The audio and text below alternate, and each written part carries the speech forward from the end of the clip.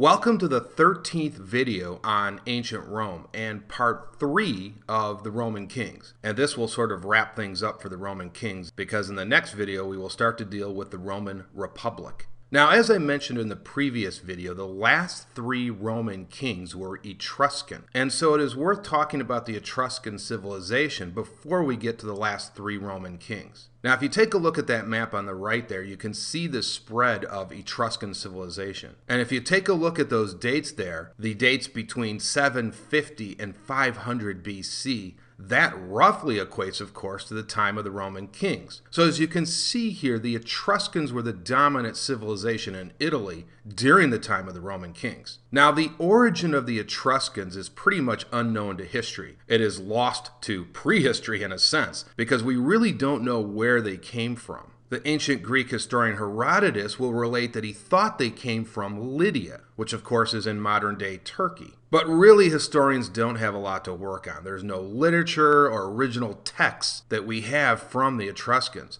Most of the information that we know about the Etruscans is derived from tomb findings. But one thing is certain, there was an increasing Etruscan influence on Rome, and that is pretty much confirmed in archaeology. In fact, that influence was so great that many historians consider Rome to be almost an Etruscan city rather than a Latin city. Now, if you take a look at that map again on the right, you can see that the Etruscans were pushing south. And of course, this area right here represents kind of the Latin League as it became later on.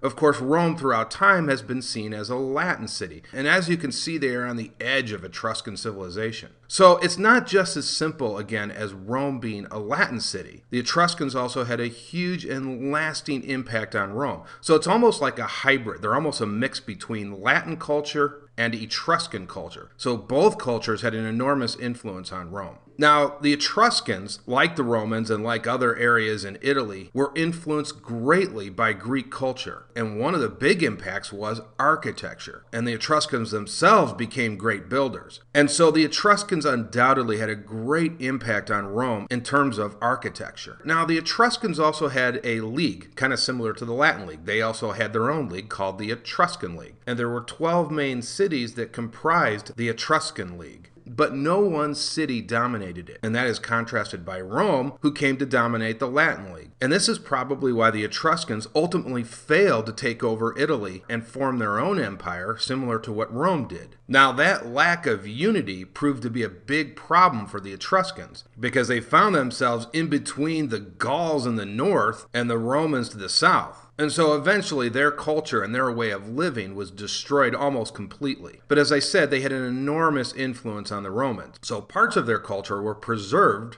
in a sense, by the Romans. And so after 500 BC, which roughly equates to the formation of the Roman Republic, the Romans will gradually defeat the Etruscans, and as we know, the Romans will become the dominant player. Okay, so let's move along here, and the 5th king of Rome was known as Tarquin the Elder. Now, they call him the Elder because his son eventually became king as well, and we'll get to him in a few slides. So there are 2 Tarquins. And as I mentioned before, he was an Etruscan. Now, there is an interesting legend associated with Tarquin before he became king. Legend has it that while Tarquin was in Rome, an eagle swooped down and took his cap off his head. And then the eagle returned it back upon his head. And you can see that in the drawing on the right. Now, this was interpreted as a good omen, an omen which would predict his future greatness. Now, Tarquin became good friends with the previous king, who was, of course, Ancus. And after Ancus died, Tarquin played a little bit of a trick here. Tarquin advised the sons of Ancus to go on a hunting trip, and while they were on that trip, he indicated he would take care of things. Well, he did a little bit more than that. He asked the people of Rome to elect him as king, and they immediately did that. Now, Tarquin did some interesting things here. He increased the number of the Senate by 100, and actually he had the support of quite a few of the Etruscans that were in the city of Rome at this time. Tarquin is also associated with Roman games, and specifically he built the Circus Maximus, which of course would become the site of the chariot races that the Romans loved so much. Now, Tarquin also had to face some external threats. Specifically, he had to fight the Latins, and he even had to fight off his own heritage, the Etruscans. Eventually, he was able to prevail in all of these battles because Tarquin proved to be a pretty good military leader. He was able to increase the size of the cavalry, which aided him greatly in his victories. Now, one problem Tarquin had throughout his reign was the sons of Ancus, and they had never really forgiven Tarquin for the manner in which he became king, and so they put out a contract on him. And finally, one of those assassins was able to kill Tarquin, and it was quite bloody. One of the assassins snuck up behind him and struck him in the back of the head with an axe. And so it was a bloody end for Tarquin, and that would pave the way for a new king.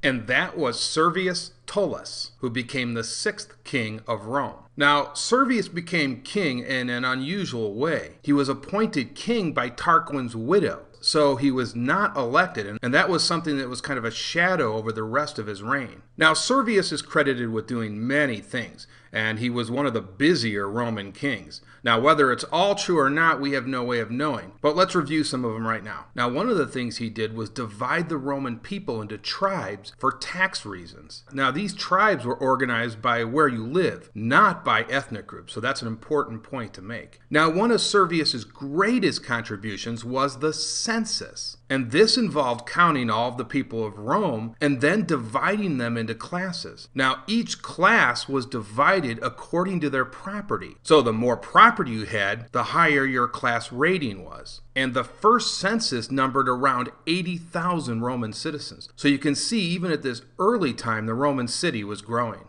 Now, in order to vote, you needed to own property. And so that was something else that Servius introduced. Now, the roots of Servius are unknown, but it is suspected that perhaps he came from slave origins. And so he had a rather humble beginning, and he simply just worked his way to the top. And that's one of the reasons he's often attributed as advancing the cause of the middle class, as opposed to the ruling patrician class. Now, you will remember when I did the video on the Roman legions, I talked about Servius playing a critical role in the early Roman army. He organized the Roman army and especially introduced early hoplite tactics. Now, of course, we know that that will change going forward when the Romans switch to the maniple, but you can learn about that in the videos that I did on the Roman legion. Now, one thing that is credited to Servius is the Servian Wall, but that is pretty much discounted by historians now because it's believed that that was built hundreds of years later, and we'll actually talk about the Servian Wall when we get to the Roman Republic. Now, it seems the daughter of Servius, whose name was Tullia, had ambitions of her own, and so she was involved with the son of Tarquin, and his name was Lucius Tarquin, and they conspired to overthrow Servius. And so Lucius summoned the Senate and began to attack Servius personally, and one of the things he used against Servius was the idea that he had been born of a slave. Now, Servius, who by this time was an old man, arrived at the Senate to defend his position, but Lucius had him thrown out of the Senate, and he was murdered shortly thereafter by Tarquin's men. And then, in one of the more bizarre incidents, his daughter Tullia drove her chariot over her father's body, which you can see depicted in the painting on the right. And so that paved the way for the final king of Rome, Lucius Tarquin. Now, as I mentioned, Lucius Tarquin was the son of Tarquin the Elder, and Lucius became known as Tarquin the Proud. That is how he is commonly referred to. And of course, he is the 7th and final king of Rome, and also the 3rd Etruscan king. Now, of course, as we just talked about, he was not elected, but seized the throne in a coup. And so the Romans really did not see him as a legitimate king. And worse yet, it appeared to the Romans as though he was establishing a hereditary line of kings, and that was unthinkable to the Romans. Now, Lucius didn't get off to a good start. He started reducing the power of the Senate and eliminating any potential rivals to the throne. So domestically, he was a disaster. But his foreign policy was actually quite good, and what he was able to do was make Rome the leader of the Latin League. He also embarked on several ambitious building projects.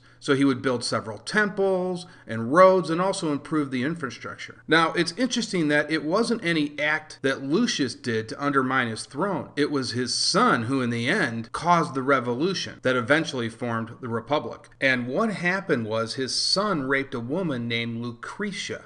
And by this point, the Romans had had enough, and the rebellion was led by a man named Lucius Brutus. And eventually he won out, and Tarquin himself was exiled as a result of this incident. And there was a lot of outrage in Rome, not only at that incident, but also the king. And so that brought an end to the line of kings in Roman history. And from that point on, the Romans would not tolerate the word king. And so you will see men like Julius Caesar avoid taking that title because they knew the Romans simply couldn't tolerate any idea of a king ruling Rome. And so in 509 BC, the Roman Republic is formed. And we will get to that in the next video.